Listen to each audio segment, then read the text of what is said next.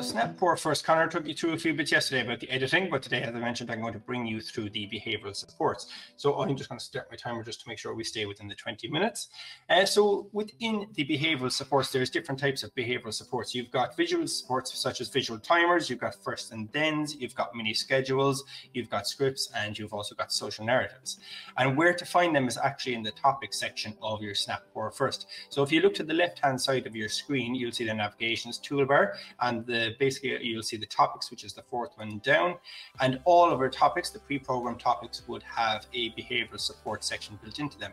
Now you can only see your behavioral support section when you look at a grid size of 3 by 4 and higher. So if you had a smaller grid size, that wouldn't actually appear. You'd have to actually search them and pull them up and do some editing to get them back up. But say, for example, if I jump into the topic about bubbles, you'll see on the right hand side now of my screen, you've got this life buoy kind of a symbol. It's the red and yellow one saying supports. I click on that particular one and you'll see you have different types of the behavioral supports. So the first one, as you can see, is the visual timer. Then you've got the first and then you've got the mini schedule, you've got your script, and you've got your social narrative. So if I was to click on, say, for example, the visual timer, when I select that here now, you'll see that the visual timer has a countdown up the top. And you'll see there's this red line that's actually counting down at the top from 5 minutes. So that will count down automatically in the background. And the great thing about this support is that you'll see in some softwares, when you select a visual timer, it's on the screen and you can't actually do anything else. But with this activity, for example, we can say we're doing visual, we have the visual timer set for 5 minutes. So we're going to use the communications boards on the software maybe for 5 minutes, maybe do an activity. I can jump into my topics and I can go off and I can say we're doing bubbles for 5 minutes, and I can go into the topic and we can communicate using the communication board here. So if I jump back to supports, then I can cancel the timer if needs be, and there's just the X up the top right to do that. Before I go to the other behavioral supports, I just want to draw your attention as well to another section that has different types of visual timers built into it. Just if we go back to the left-hand side of our screen where we have the navigations toolbar, down below you have dashboards at the very last one. If I select dashboards, you'll see there's a button for visual timers. When I select this, you actually have a list of loads of different types of visual timers from 1 minute all the way up to 60 minutes, which means when we edit the timers, we can actually select 1 minute all the way up as far as 60. But these are already pre-programmed into the software. So if you just wanted to use these, you can very simply press one, so a 10-minute one, and you'll see automatically your 10-minute timer has started on the top with the red bar counting down. Okay, so I'll just jump back now to my other page. So here we have the supports. I'm going back to the page on the bubbles, and I mentioned I had the visual timer. Next, we've got the blow bubbles, and you'll see you've got first and then. So for example, if I select first, apologies, I'm just going to change over the sound on this there now for you so you can hear this.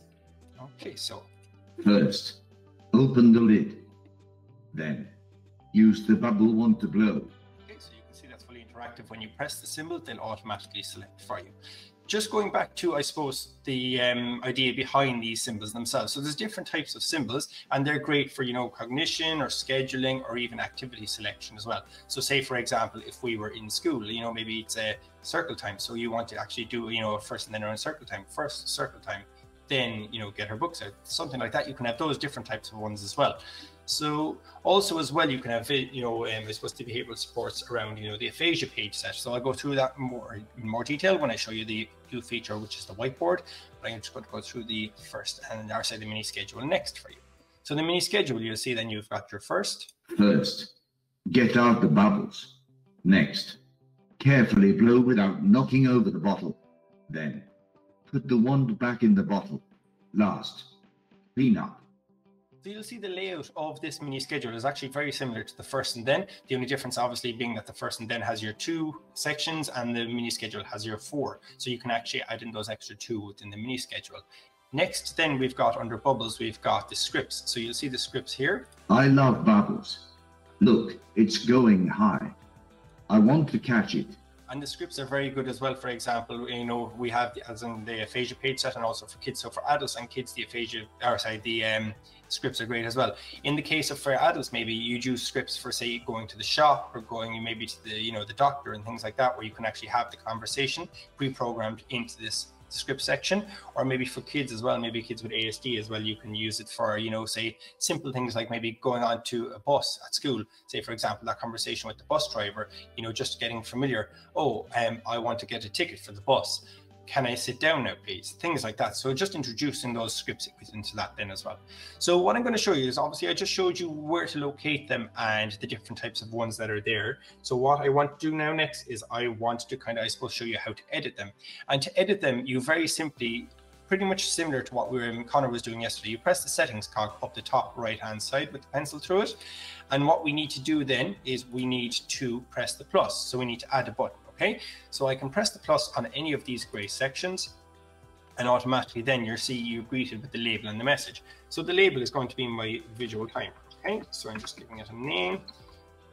Okay, so I'm not going to worry too much about what's on the button. I'm just going to worry about the actual visual timer itself. So once I've created that label, that name, basically I know now it says visual timer.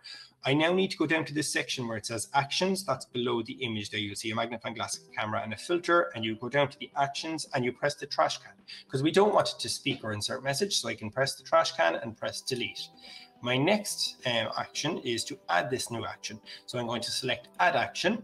And what I now need to do is I have a list of different actions I can select in the software. I need to scroll down and I need to find the actual actions that I want. You'll see there's a section here, behavioral supports. So in this particular case, I'm selecting a visual timer. When I select the visual timer, you have the options to play alarm when finished. I can leave that one on, or ask for time when button is selected. I can turn that one on or off as well, so I leave that one off. The next section here you'll see then is the 5 minutes. So I can select this, and this is where I can select my timer itself, how long I want it to be. So I can select it from 1 minute all the way up as far as 60 minutes. So if I just bring it down here now, I'm going to have 2 minutes, and I'm going to press done. Okay, so now that's selected, I'm now going to press my button, and automatically now you'll see that that 2-minute timer has been selected at the top. So I'm going to leave that run there now. Actually, I can't leave that run because I must go into the settings again. So I'm going to press X there now for you. What I want to show you now next is the first and thens. So for the first and thens, I'm going to press the settings cog. And again, I do the same action again, I add my button. So this time I'm just going to call my first and then the same name, first, then, okay. And then again, what I need to do is I need to go down to the actions. And again, I need to delete that action.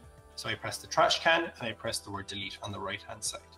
Next, I need to add that action, and that action again being the first and then, I scroll down and I look for my first and then. So this then gives me the screen where it gives me the title, the first and the then. So the title being the name. So we'll say we'll call this school, okay. And then my first, so select here to fill out your first. So I select that, and my first is going to be sit at desk.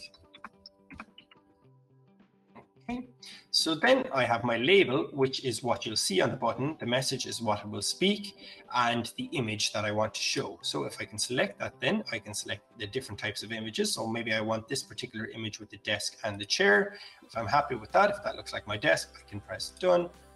And then I press next. So you'll see up the top right of that white box, you've got the word next. I select that, and then I have the option to add in then. Okay, so after sit at desk, open book. Okay, so again, my label is the open book, which is what you'll see on the button. My message is open book, and here's the picture of the book. So maybe I want to change the image of the book. Maybe I want this particular one instead with my homework on it. I can now press done. So now when I'm finished my first and then, I can press save. So when I press done up the top right hand side to save all those changes and to actually use my button, you'll see now when I select my button, I've got my first and then. So my school topic there is up the top, my title. Then I've got my first, which is sit at desk, and my then, which is open book. So now when I press my buttons, first, sit at desk, then open book. Okay. So that is your first and then. So the mini schedule and the scripts again are pretty much the same concept. So we press the settings cog up the top right. I press the plus button again. So I'm adding a new button again. Again, I am giving it a label. So this time it's going to be mini schedule. Now I'm just calling it the names that they basically are, but obviously you can create a different label depending on what the actual mini schedule is as well. You know, I suppose because mini schedule itself doesn't really make too much sense. So maybe, for example, I can change this to school. And then you have maybe a different image as well. So maybe you want to select the images here. Maybe this is my school. I can press done. And again, I delete my action, which is the trash can. I go over to the right-hand side, press delete, and I add my new action. And this time it's going to be my mini schedule. So I'll scroll down again. It's around halfway down the screen here, and we select mini schedule. So again, title, if I'm happy again to call this school, I select my first, and my first in this case is going to be sit at desk. Okay, I'm happy with that. I am okay, but I'll change my image again. I press done. And my next then is going to be open my school bag.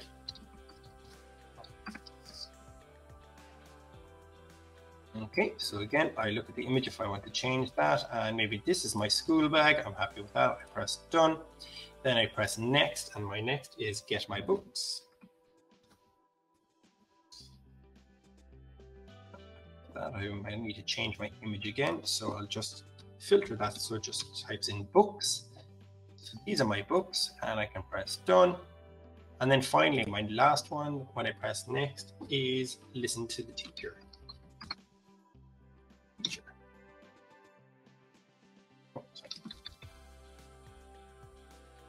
Okay.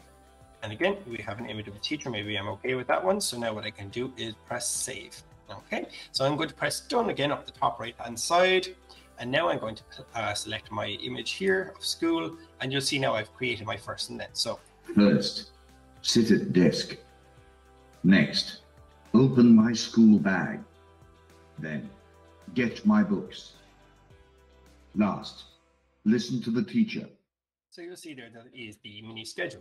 So as I mentioned, again, going back to this scripts again, so I'm going to create a script this time. So what I'm going to do, for example, is maybe create a script around, the child getting on the school bus, basically. So simply, again, we just press the settings cog up the top right. I press the plus button to create my button. So I can say going to school is what I'm going to call this. Okay, so I've created that button, going to school. I can change my image again. So maybe I want to have this school bus. School bus.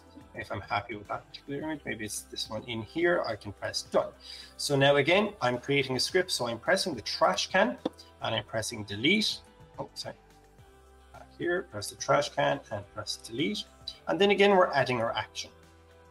So I scroll down again halfway down the page and I will find my script. Okay, so my script, my title is Getting on the Bus. Okay, and this time I add my line. So my first one is going to be, hello, how are you? Because we're speaking to the bus driver. Okay, I'm happy with that one. I press next. And I can say, can I have a ticket, please? Okay, maybe I want to change that so there's an image of a ticket. And I can select that one. And then press done, and then I press next. And thank you. Where can I sit? Okay. We're going to select the word for sit, or the image for sit. So maybe we'll use this particular one and press done. Okay, and then we press save. So now when I press done up the top right, and again, I'm going into my symbol, you'll see you have your script here. You can actually have a maximum of 10 lines for your script within this as well. So when I select the buttons here now. Hello, how are you? Can I have a ticket, please? Thank you, where can I sit? Okay, so you'll see you have your script then there. Okay, so that is your behavioral supports, and that is your first and then your mini schedule, your visual timer, and your script. So the next thing I want to show you as well is a new page that has actually come from the aphasia page set, and that is the whiteboard. Now, the whiteboard originally for the, I suppose, for adults for aphasia, this was for even, you could use it for even visual supports, maybe for, conversations and things like that. So you could have different colors on your whiteboard saying, for example, hi, my name is Michael. And then the other person can reply, hi, my name is Connor, and things like that. So you can really reply using the whiteboard there and have that conversation. And what's great then, I suppose, for children, especially children with ASD, you could use that for a visual support. For example, even if it was the case the child couldn't find the symbol for maybe the dog on the software, instead what you could use is, for example, the whiteboard, and having the whiteboard, then they can draw the symbol. And then, once you can see, oh, this is the dog, then we can now use the modeling to actually look for that particular symbol within the software. Okay, so to add that, you very simply press the settings, okay, and what we want to do is just create a button first of all, okay. So again, this is an action, so what I'm going to do is press delete, and I'm going to press add action, okay. So now what I need to do is I need to search for the particular one. So we scroll down.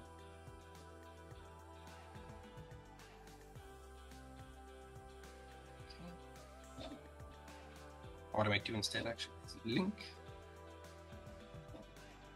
This has actually been moved, just bear with me now a second.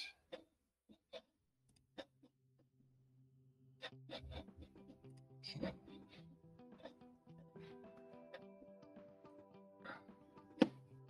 Okay, so I'll just go back to the actions there now again. And actions. What I'll do is I'll actually search because I can actually show you where it is then. So we go whiteboard, there we have, apologies. So it's open whiteboard. Right, they had moved it a small bit since the new update. So we have that there now, open whiteboard. Okay. So now I've selected open whiteboard. So that is my button. And again, it is a button. So again, if I want to change the label, maybe I can say it's my whiteboard. I can select my whiteboard. Okay.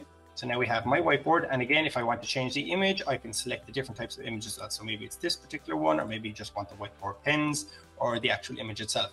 The great thing about the software as well is that maybe you have a whiteboard in school as well. Maybe it's an interactive whiteboard or something like that. You can also as well, using the camera symbol, you can see there's a camera symbol at the top right. You can also use that particular button, and you can use that then and take the photo of that whiteboard and use that as your image. So in this case, I'm just going to use the standard one that's there and press done. And when I press done up the top right hand side, I'll select that. So you'll see there's a link now to the new page. When we select this particular one, it brings me to the whiteboard. So this is what I was mentioning a while ago in the case of the conversation. So say, for example, if I want to type in blue, I can say, hi, my name. It's quite hard to do this with a mouse. It'd be easier, obviously, with your fingers when you're doing the touch screen, but here we have that, Michael. And then again, obviously, you can select the color and we can change that to maybe green. My